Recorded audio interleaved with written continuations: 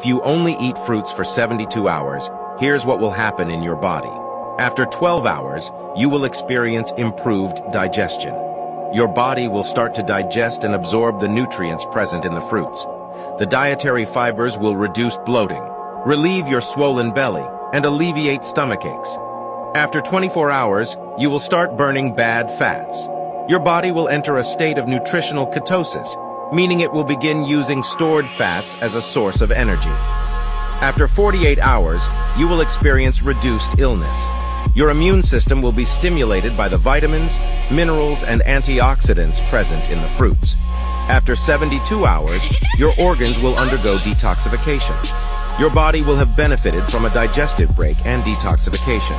You will have more energy, clearer skin, and an anti-aging effect.